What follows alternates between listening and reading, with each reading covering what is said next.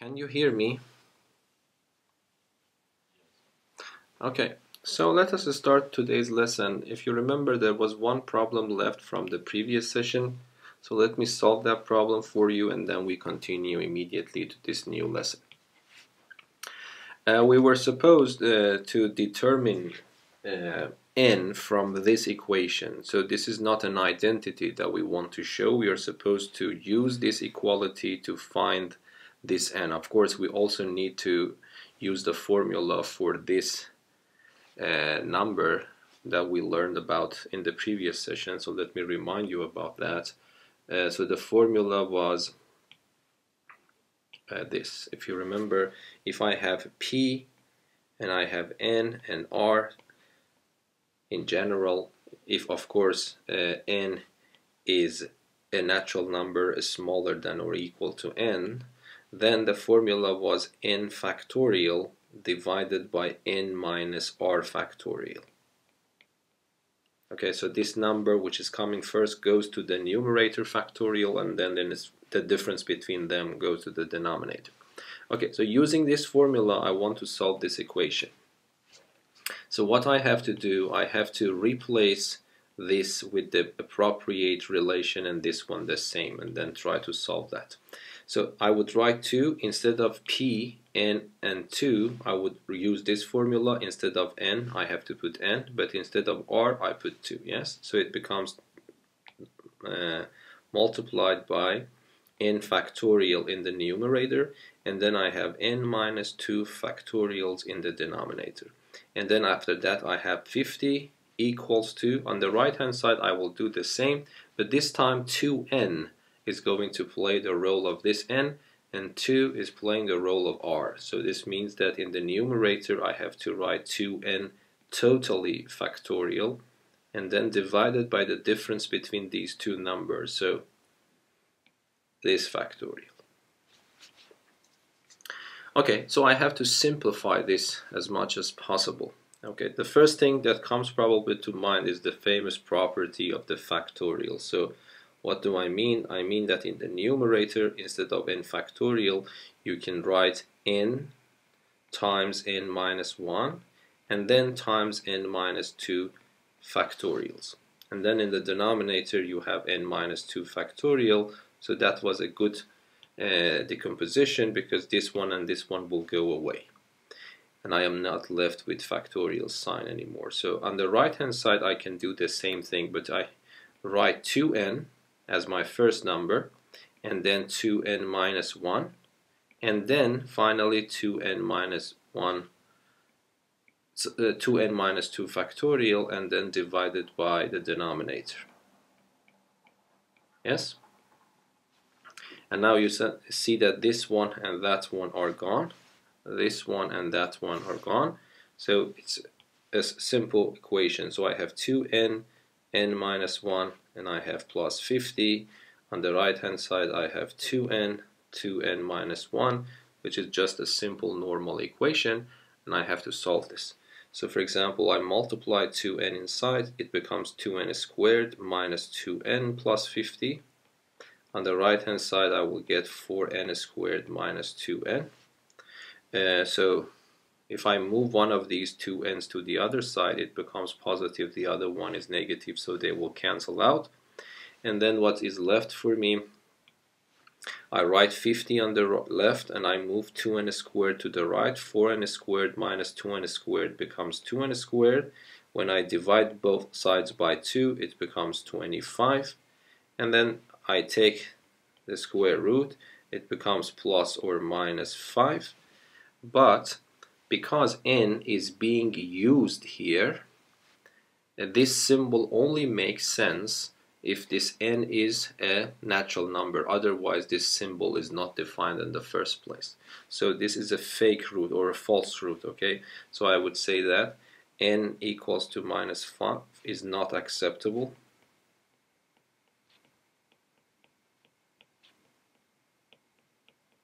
So therefore the only answer to this problem is n equals to 5. Any questions? Okay, now let us go to the new lesson. So the new lesson is combination. Okay, probably you also realize from the word combination, it means that this is the first time that order doesn't matter for us. Okay, so what is important for us is the combination of the elements that I have in my group. So if I want to give a rough definition of R combination, I would say that consider n objects and let R be a natural number somewhere between 1 and n inclusive, of course. Any selection consisting of R of the n objects such that the order of the selected objects in the selection does not matter is called an R combination of the objects. Okay, so the number of R combinations of n distinct objects is denoted with one of these symbols. So permutation starts with P, so that was natural. Here we use capital C, for example, which is the first letter of combination. But these in the calculators usually they use this, and then this is a more popular symbol for that. I myself always use this. I don't know, but most of the books they use this symbol. So if you remember, for permutation we had these symbols, this one, and then I told you this one, and then there was this one. Yes, yeah. For permutations, I don't know, for some reason this is more popular, but for combination this is more popular, and there is a name for this. You read it n choose R. Okay, so this is called n choose R, as I have written here. Okay, so now let us start with our examples. And of course, as you probably can guess, the point of this lesson would be to find a formula for this. And the formula is very simple, and I think you can also guess what's going on. So let me not show the formula for you, so might be you can guess it yourself. Okay, so consider the letters A, B, C, D, and E. Part 1, write down all three combinations of these three letters. So it means by reading this, it means that I want to choose each time three of these, and that's it. Then there is no arrangement. They are not arranged, so you don't have any arrangement going on. You just choose. Okay, so what is important for you is the combination. So number 1,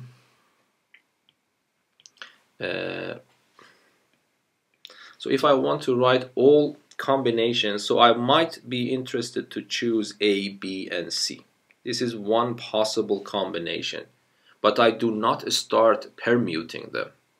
Or if you want to, you can write CBA, but don't think this is a new thing. You see, if I write CBA, this item from combination point of view is combined from three letters A, B, and C. This is also the same. So from combination point of view, I will consider both of them the same. So it doesn't matter if you want, you write this down, or if you want, you write it down, this one, but not both of them, just one of them. Okay. Okay, so this is one possible combination. I don't know, is there any other combination? Of course. So for example, I can keep A and B the same, then I can choose D, but do not permute them anymore, just one of them. And then for example, I can write A and B and then write E at the end. So this is one possibility. Okay, is there something that I can start with A and B? So you see no. So let me start with A and C. Okay, if I start with A and C, one possibility is this. If I start with A and C, one possibility is this. Of course, I am talking about starting with A and C because I want to organize myself. Otherwise, there is no order involved in this problem. I'm just trying to keep track of all possibilities. So, and then, okay, so then let me start with A and D. Then I will have E. So far I have considering A to be present in my combinations, okay, but of course I can just start with combinations that there are no A's involved, so B, C, and D. One other possibility is B, C, and E. Okay, one possibility is C, D, and E. There should be one more. Can you see?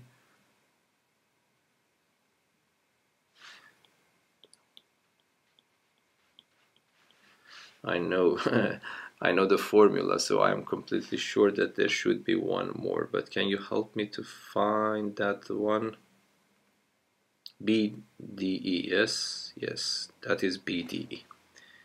Okay, so BDE, I haven't considered BDE before. So yeah, of course you need to convince yourself these are the only ones, and then in part 2 what I'm asking you is to use part 1 to determine the value of this. If I ask you what is the meaning of this symbol, it means that if you have 5 distinct objects, which I have in this case A, B, C, D, and E, and I want to choose 3 of them, in which order is not matter, in how many ways I can do it, if I have done everything correctly here, it means that these are the only possibilities. Then I start counting them and I realize this is 10. So using part 1, I can say that this 5 choose 3 is equal to 10. Of course, the formula that will come later will confirm that. Okay, but I think you can immediately understand the formula yourself. Do you have any idea what the formula for C, N, and R? So I think it is a very nice, if you want to find the formula, it is better to find a connection between this and this. Can you see a connection between this one? By the way, which one is bigger, P and R or C and R?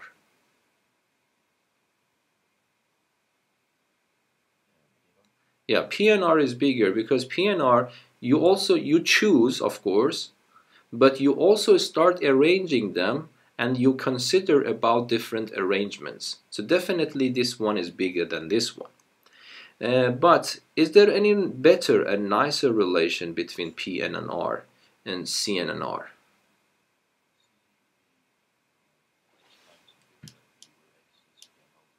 I cannot hear you, Alex.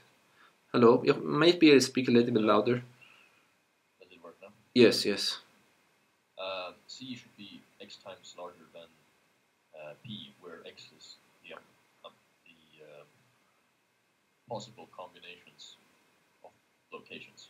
Okay, so can you tell me what is that x? What is your x here in this particular case?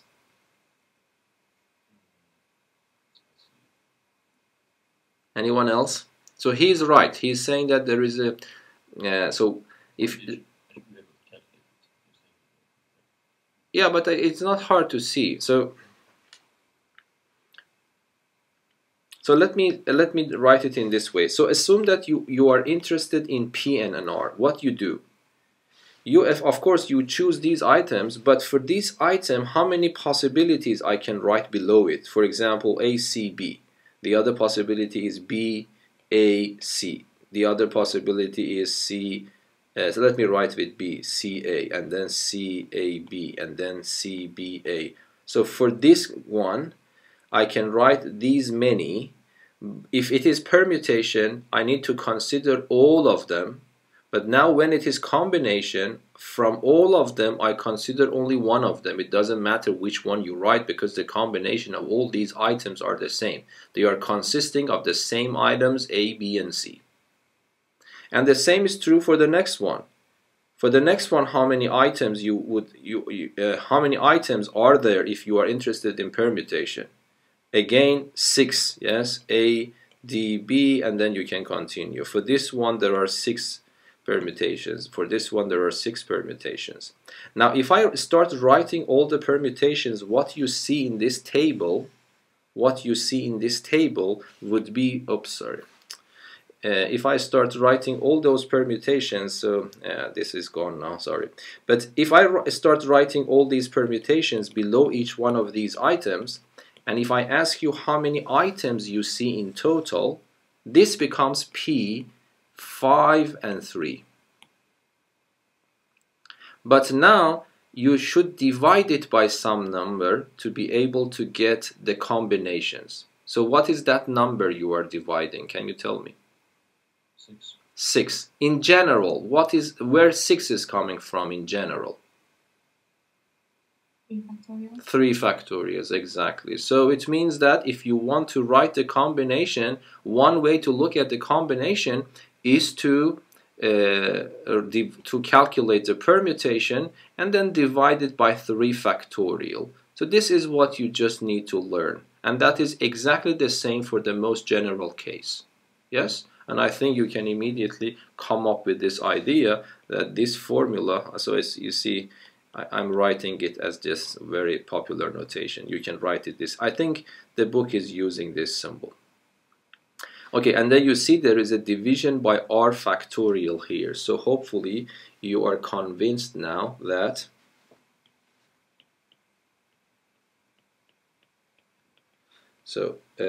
of course I have talked about these things orally, but then you are convinced hopefully that C, N, and R is P, N, and R, but you have to divide it by r factorial, because when I choose r items from n items in P, I am also considering the arrangements.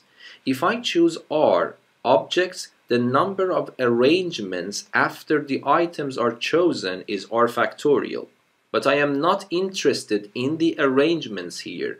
From all those r factorial's item, only one of them count when it comes to combination. So it means that I have to divide this. And then you have this formula before, yes? So you have 1 over r factorial multiplied by Pn and r. We just remind you today here, it's n factorial divided by n minus r factorial. So if I multiply them, it becomes n factorial divided by r factorial times n minus r factorial. And that is exactly the formula in the problem. Okay. So this is the formula. This is given in the formula sheet, but it's not hard to remember. There is an extra r factorial in the denominator. Any questions so far? Okay, let us now give you some remarks. There is a convention that n choose 0 is also defined, even though it doesn't make sense, yes? Because this symbol makes sense if I want to choose r item out of n items, yes? So it doesn't make sense, okay, I have n objects, I want to choose 0 of them. You might say that, okay, this is only one possibility, I don't choose any, but it needs to be defined separately. So people have defined this to be 1. If this is defined to be 1, and now, if I calculate n of 0 using this formula, let us see what happens. It becomes n factorial divided by 0 factorial, n minus 0 factorial.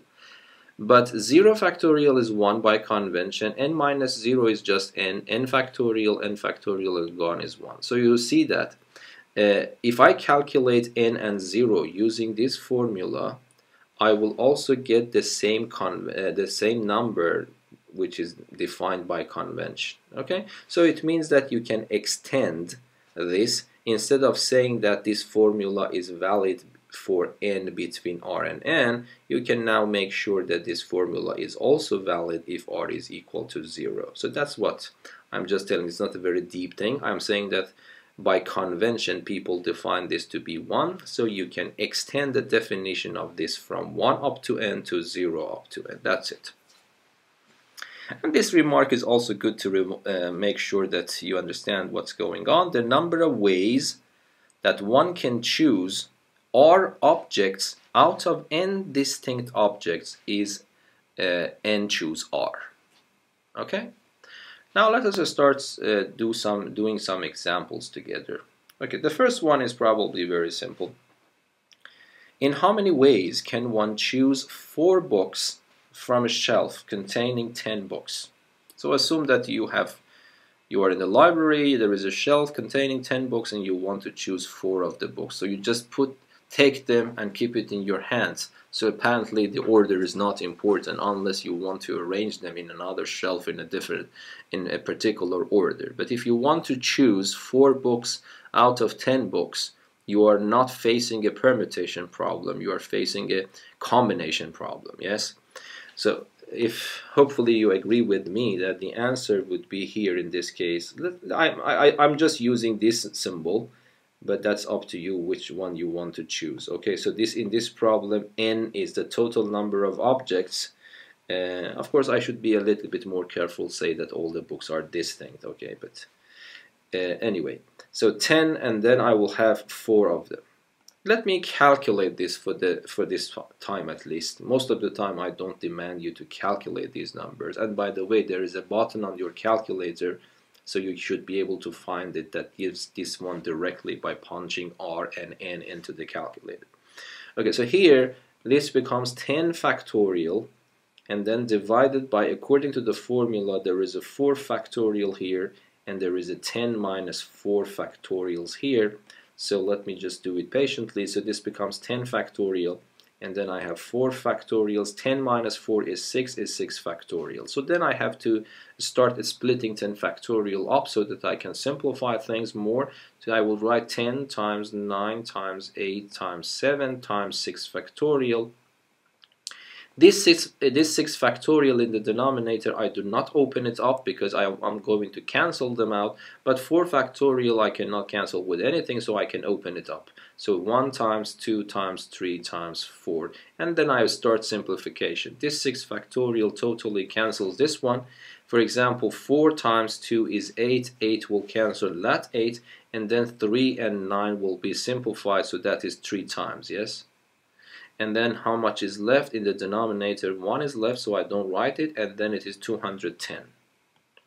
So the answer becomes 210. So I have 210 options available if I want to choose 4 books out of this 10 distinct books. Okay. So I want to pause the video for a moment so that you can solve this problem yourself. I think 4 or 5 minutes would be enough for this problem. So please read the problem here and then try to solve that yourself. So I will come back to you in 5 minutes. Now, just tell me first, do you think this whole problem is a permutation problem or a combination problem, and why? It has to be a combination problem because it's a subset, and order doesn't matter in a subset. Exactly. So if you remember when we were talking about, when we were discussing set theory, we learned that in a set, order of elements doesn't matter. So this is not a permutation problem. From our knowledge from set theory, we realize that this is a combination problem. Okay, so the first one is actually very simple if you want to calculate. So I have 20 distinct objects, elements of my set A. I want to choose 5 of them. Why this is a choice problem? Because in a set, the order of elements doesn't matter. So the combination of these elements matters. Okay, so what I should write, I just simply write the answer. And let us keep it here because this would be time consuming. I want to go to more interesting problems. So how many numbers are there in total? 20. I want to choose 5 items of them. So this is the first answer. And please, if you have questions, interrupt me. So number 2. So what is the answer to number 2? How many 7 element subsets of A do contain A 1 and 2? Okay, so here I want to have 7 element subsets, but I do not have 7 degrees of freedom. 2 of them has already been chosen. They have to include both 1 and 2. So how many options are available for me? 5. This is what I want you to ask, okay? So it means that clearly I have to choose 5 items because 2 of these items, 1 and 2, have already been determined.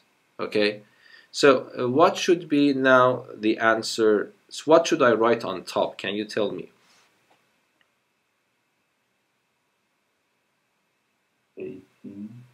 Yes. So I have seen some students write 20 again.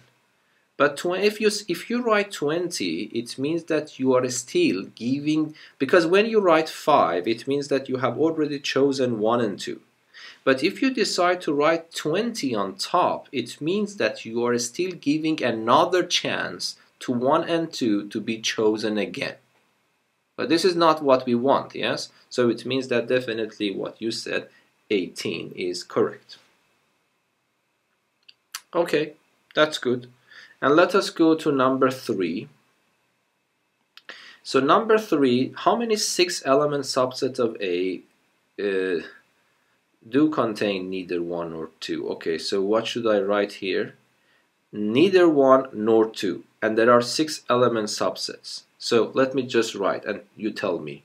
What should I write on top? What should I write at the bottom?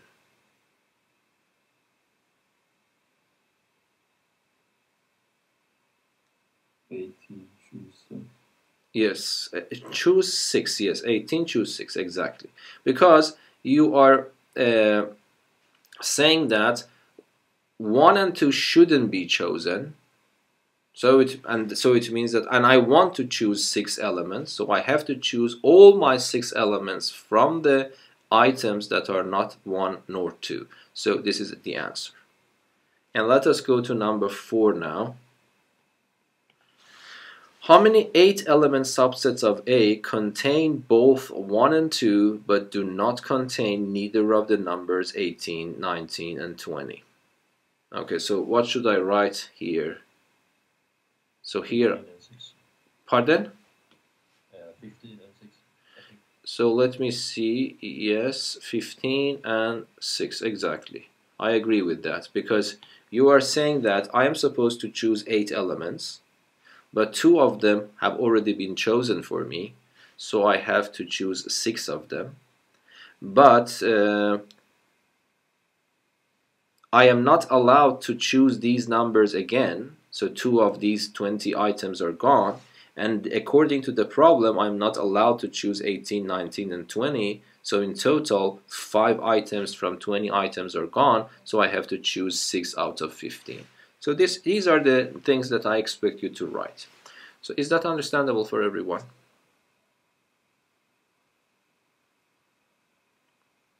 Okay, now let us go to the next problem.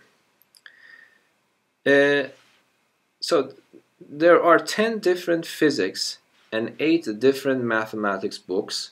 In how many ways can one choose 5 physics and 4 mathematics books and arrange them alternatingly on a bookshelf?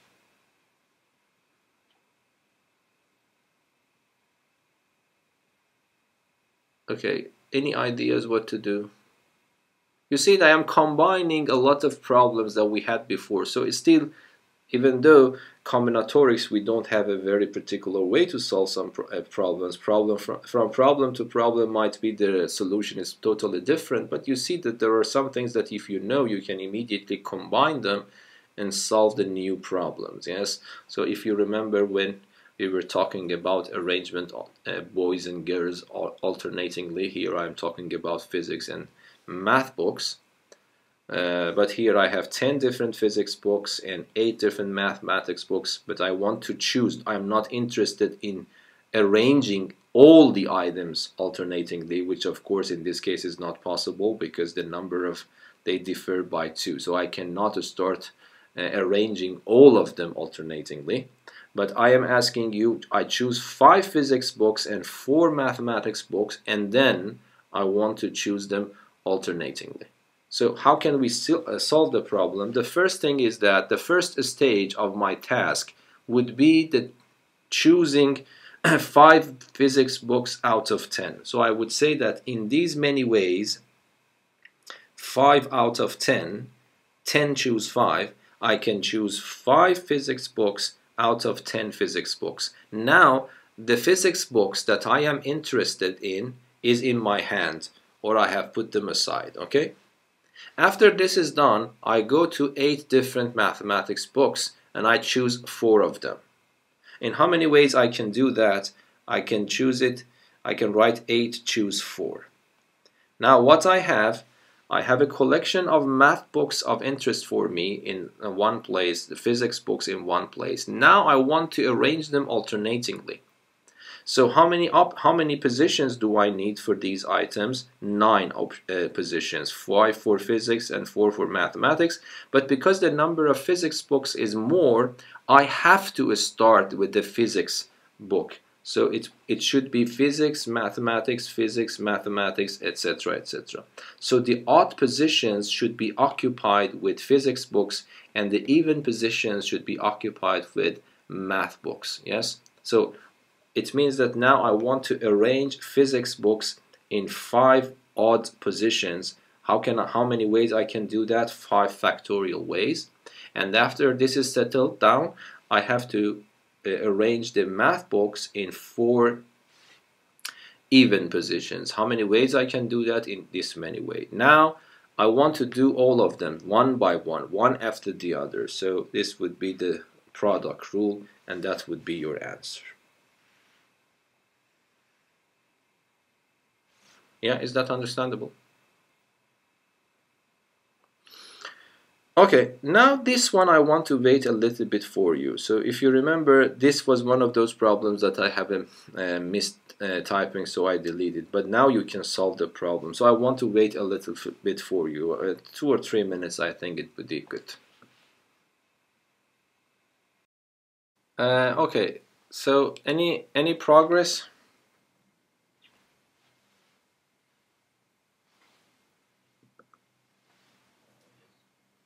So can you give me your strategy, because I didn't calculate the final answer. But if you remember, we talked about a method if I want to arrange something so that I don't know, 2 letters or some letters are not adjacent, a number of letters, okay? But you see, this is of course a permutation. I am asking about permutations. But you will see why in this problem combination also plays a role. Yes, this is what I want you to understand. Still, this is a permutation. I want to see how many permutations of the letters of this word exist so that no 2 I's are adjacent. So do you remember what was the trick I told you last time? It was to decide where to insert it instead of decide. You put down some. Okay, so what's the first step we do? First, let me write Mississippi in this way: M-I-S-S, then I-S-S, then I-P-P, and I. This is the situation of this word Mississippi. So I don't know if you remember, we are interested not to put these things next to each other. So for the moment we ignore this and try to arrange the other objects that we have. So in how many ways I can arrange these letters? 1, 2, 3, 4, 5, 6, 7. I have in total, I have 7 objects. It is 7 factorial, but because some of them are repeated, so what should I do? I need to divide by the number of repetitions. M is repeated once, so I just write 1 factorial, and it is not important. But S is repeated 4 times, so I have to divide by 1 4 factorial here because of that, and then write 2 factorials because 2 times, because of 2 repetitions of P. So far what do I have? I have 7 positions. So for example, let us arrange them in one way. I don't know. For example, let me just write P here. This is one of many possibilities, of course. Let me write M here, and then let me write another P here, and then S and S here. Yes, so yeah, there's nothing left. So how much is left? I need to, okay, I have 4 S's, 2 P's, and 1 M. So I have to write all 4 S's here now. 1, 2, 3, 4, 5, 6, 7. So these are the options. But do you remember the trick? What was the trick? The trick was consider these spaces on the left hand side and between these 2 letters, between any pair of letters here. Yes? And then what should I do here? I need to fill this up. But why this is now why we were not able to solve it in the previous, but we can solve it right now, because here I want to put in these empty spaces S, 4 S's. Of course, it doesn't matter. You cannot say that, okay, this situation that I put S here, S here. Oh, sorry. I need to put I here, I, for example, here, I here, and I there. Okay? But arranging these I's doesn't give me a new item, yes? Because all these I's are the same. So it means that I am still interested in 4 positions out of how many? 1, 2, 3, 4, 5, 6, 7, 8. But is it a P or a C? Because now I want to arrange all 4 I's in these positions. So what I need to do, I need to choose. Only choice is important. I just want to choose the positions that I am interested in putting I's there. And you know that if I put I's in any way between them, they will not be adjacent, of course. Okay, but I want you to understand that if I want to do the same thing, if I want to arrange the I's, I need to choose 4 positions for I's out of 8. So this would be the final answer to this problem. If these letters were all different, what I have to do, I have to permute, not only choose these points, these positions, but also permuting them. But for this problem, you see again, I am interested in permutations, but in one part, I need to use the idea of combination. Is the answer clear for everyone? So I would say that, okay, I arrange these letters together with M, and then I will get 8 empty spaces because all the items are the same. So what I need to do, I need to find 4 locations for these I's, but I's are all the same, so I need to choose which empty spaces I am interested in to put these I's. When I do this choice, I am done. So when I say choice, somehow it means that I have to use this. Is that clear for everyone? Okay, so let me give you 2 minutes for the next one. Strategy, how to solve the problem. I don't want you to give me the final answer, but how do you see the problem, how we should solve the problem?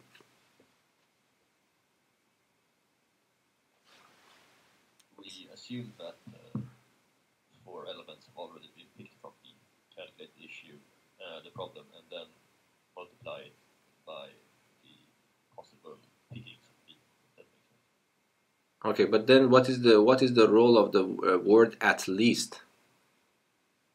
Well, you're forcing at least 4 to come from B. Okay, but in your calculation, what you said, if I understood you correctly, you were able to calculate it just with one product rule. No. Oh yeah, with one product. Yeah, but no, you need to consider different scenarios. That is one possibility, because let me just write it down. So here, what we have, let me write them with different colors. 1, 2, 3, 4, and 5, and 6. This is in set B, and the set A contains, of course, the rest of them, 7, 8, 9, 10, 11, and 12. I want to choose an 8-element subset. So it means that I have to choose 8 of these objects, and because I am choosing subset, this is a combination problem. Order doesn't matter. But I have to choose at least 4 elements from these blue ones. It means that either I choose 4 of them, or I choose 5 of them, or I choose 6 of them. So this is an or and problem. So that's a combination of product and the sum rule. So I would consider the cases that I just choose 4 from the blue ones. So what happens?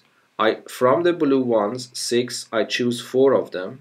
But because I want to choose 8 elements, I have to choose 4 from the red ones. So and 4 from the red ones. The number of red ones is also 6. Or, so and means here dot, but then I have or. How many I choose from the blue ones? I have to choose at least 4. One possibility is that I want to choose 5 of them.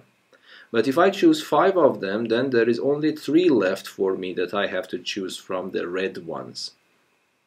Or still there is another possibility. I choose all the elements from the blue ones, then I choose only 2 elements from the red ones.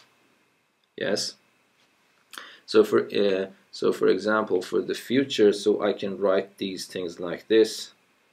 Yeah. So you would probably understand what's going on. So here I choose 7 here. Oh, sorry. I choose this 6, this 6, this 6 are the blue ones, and this 6, and this 6, and this 6 are the red ones. So that would be the answer. Is that understandable now? Because when they say at least 4, there is a difference between at least 4 and exactly 4. Okay, so you need to respect about the word at least. When you say at least, it means that that is up to you. If you want, you can choose 4 of the blue ones only, and then of course, because you want to choose 8 elements, you have to choose 4 from the red ones. Yes? But there is another possibility. Pardon? I have a question. Yes? When we take the amount of combinations for the A set, why are we restricting it to 6? Because A also contains B, right? But A contains B, yes. B, yeah. And if we pick 1 from B, that doesn't mean we can't get. Like if we pick 4 from B, yes, there's still 2 numbers in. No, you are not allowed to do that, because if you write 4 from 6 and 4 from 8, then there is a mixture. Then there is something in common between these 2 parts that you are double counting. So you need to make sure that you are not double counting at all. Yeah, I see. Yeah. Any questions? I have a question. Yes, please. Like when we're choosing from set B, say we choose 3, 4, 5, and 6, and then we go to set A, we can still choose 1 and 2 from set A. Yes, but you can still choose. But if you choose this one, you are also counting that possibility here. Do you understand what I mean? So let me just describe it. So when you say that I choose 4 from 6, this means exactly 4 from the blue ones. So what is the meaning of, so let me write it in this way. What is the meaning of at least 4 elements from this? So let us consider the case that I have the whole items here. If I ask you, I want to choose at least 4 elements from the set B, only concentrate on this word. It means that exactly 4 from B, or exactly 5 from B, or exactly 6 from B. Do you agree with this one? Yes. Okay, so I want to, yes. So here it means that exactly 4 from B. Okay, and then exactly 5 from B, and exactly 6 from B. So that is the meaning of at least 6 from B. And then this one, I am sure that they do not have something in common, because the items in which there are exactly 4 elements from B are in this part, and the items which have exactly 5 elements from B are in this part. It is clear that there is nothing in common between these two, and for the same reason, nothing in common between these two and nothing in common between these two. So if I calculate the number of items here and add them, that would be the answer. Yes? Is that understandable? Yes. Okay, now I ask you, in how many ways I can choose 8 elements from the whole set, such that exactly 4 of them, exactly, now the word exactly 4 of them is coming from the blue ones. So what I do, I will go to the blue ones and I choose 4 of them, and I have to exclude them later, because if I want to give the opportunity to the left, assume that I choose these items for the first one, and then if you give these 2 items the opportunity to be chosen again, then you are not counting this part, because this part includes exactly 4 items from the blue ones, and you have already chosen your blue items. You are not allowed to choose 2 more blue items here. So you shouldn't give the chance to the leftover blue ones to be chosen again. Otherwise, you're actually in contradiction with yourself, because you want to calculate the items which have exactly 4 elements from B. Is that understandable? Yes, I understand now. Okay. Yeah, okay. So another way to see this, if you say that I choose these 4 items, and then, so for example, let me just tell you in this way. I will write here and clean it. For example, assume that you have chosen 1, 2, and 3, and 4, okay? And then you want to give the opportunity to these leftovers to be chosen when I want to choose 4 items, and you write 4 items from 8 instead of 4 items from 6, yes?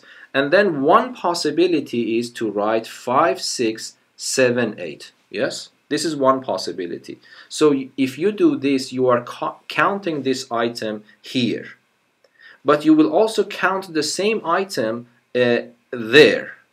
Yes, because what you do here is you choose 1, 2, 3, 4, and 5, and then when you want to choose 3 out of them, you will choose 6, 7, and 8.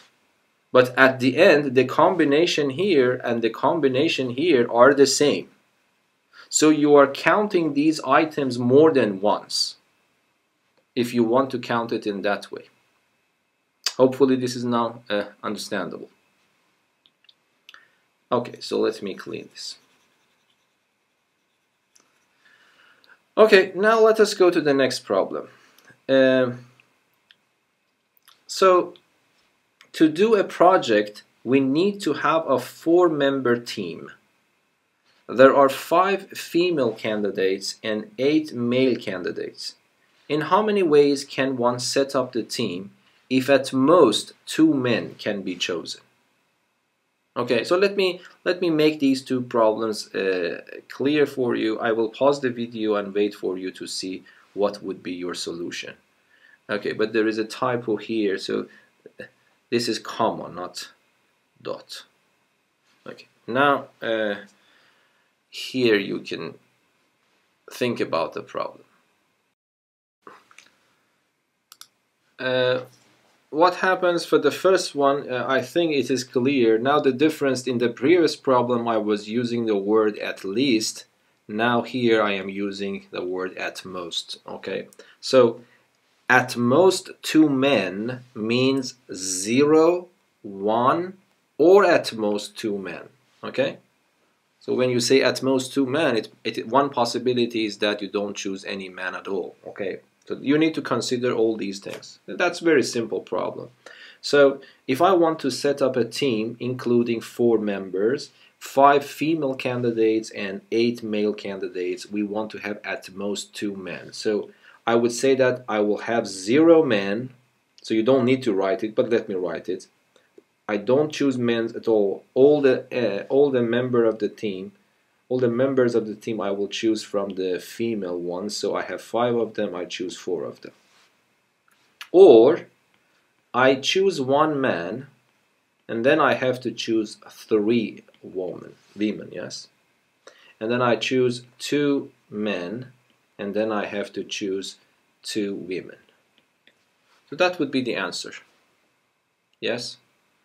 So by convention, So if you want to calculate this, let me answer this one because I want to make sure that I have done it right.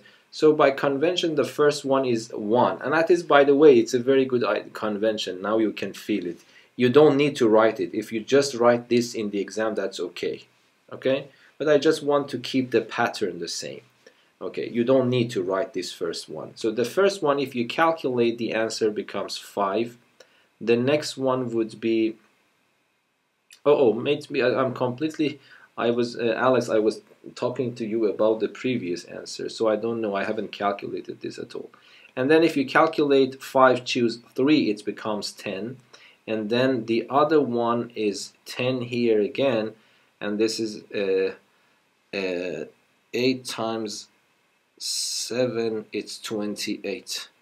So might be you are right. So this is 5 plus 80 and plus 280. So your answer is correct. And then, yes, 365 as the number of the days in the year. Yes, so that's correct. Yes, thank you. Sorry for that. Okay, so this is the answer to this problem. What about the other one? How many 7-digit numbers can one write using the numbers 1, 2, 3, 4, and 5? So these are the only numbers that you can use as digits.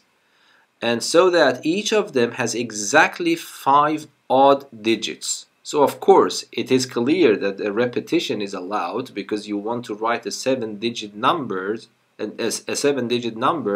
using only 5 numbers, 1, 2, 3, 4, and 5. Yes? Okay. So what we should do now? Any ideas? So I want to construct a 7-digit number. So how many positions I have? I have 7 positions to put up my numbers. But these numbers, these digits, should be chosen from these 5 numbers given. I am not allowed, for example, to use 9 in my number. Okay, what is your strategy to tackle the problem here? Can you tell me what to do?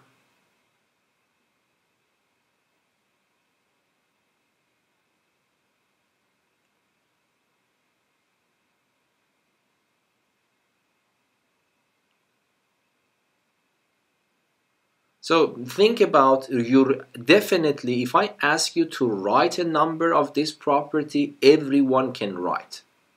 Yes, I don't believe that there is someone that cannot write one single number with these conditions. Yes, and try to think about the process being done in your brain. If I ask you to do this, what do? You want to have exactly 5 odd digits. So one thing that we can do is to say to decide about the positions that I want to put in odd digits. What is this problem? I have 7 positions. I want to choose, only choice. I want to choose the positions that are supposed to be filled later with odd digits. Okay, so I would say that first, what I do, I have 7 positions, I choose 5 of them. Okay, what does it mean I choose? It means that I put a cross on 5 of them, for example. This is the meaning of choice. For example, this tells me how many ways I can put these crosses on top of them. And then you see that this is a choice problem. It's a combination problem. Because another scenario is to, for example, put the cross here, here, and here, and there. Okay? So there is nothing that you have to arrange because all of them are crosses actually. Yes, you can consider them crosses, and I distributed crosses on top of these positions. What does it mean? It means that I am selecting the positions for odd digits. In how many ways I can select this many ways? In total, I agree, this problem is a permutation problem because interchanging the digits will make a new number for me. But this part, I am thinking in this way. This is the strategy that I am tackling the problem. Might be you. This is the case that you have another strategy. I'm very pleased to listen to that as well. But this is the way that I was thinking. I choose 5 of them. It means that I cross on top of 5 of them. And then, now I want to start my arrangements. On these positions, I'm allowed to put only odd numbers. But it is clear from the nature of the problem, definitely repetition is allowed. Okay, now can you tell me in how many ways I can fill up these positions with odd numbers? Can you tell me that?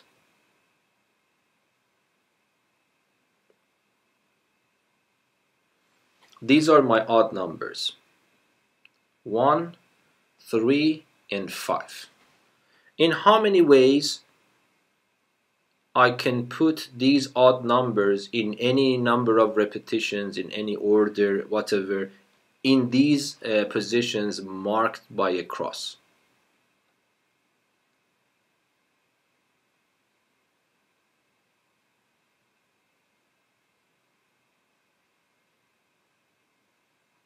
This is the nature of combinatorics. This is the simplest possible problem ever. I could ask this question from you in the very first session of the teaching combinatorics.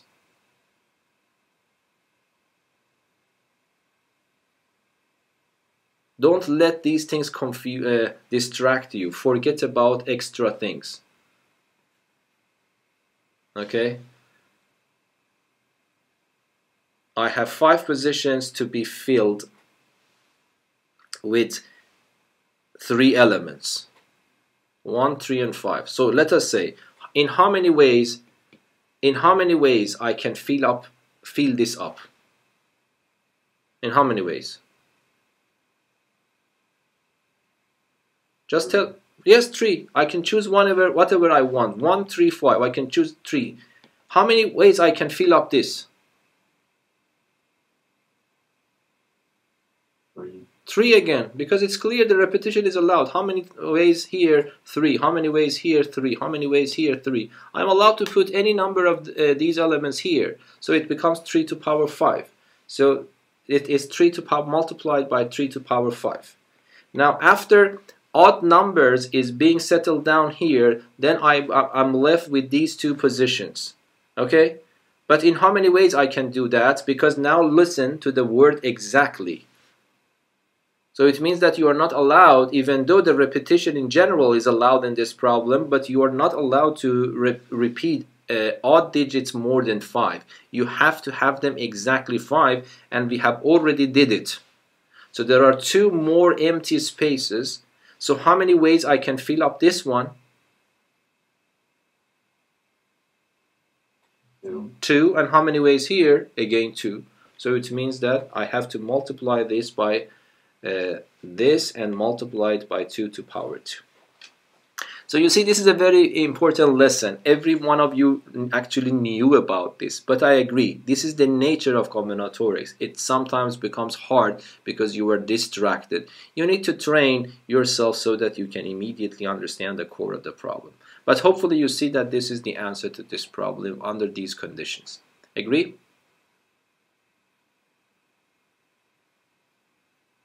Okay. Now let us see how you can solve this problem. Oh, the time is finished. Okay, I think this is a good point that if you have a screenshot, of course I will upload everything. Next time I will start with this problem. Combinatorics, so these combination problems are actually more diverse than the previous problems, so I will spend a little bit more sessions on that. And then when this is finalized, we go to graph theory, which is the last part of this very long chapter. Okay, so let me stop the video here. Thank you for the lesson. And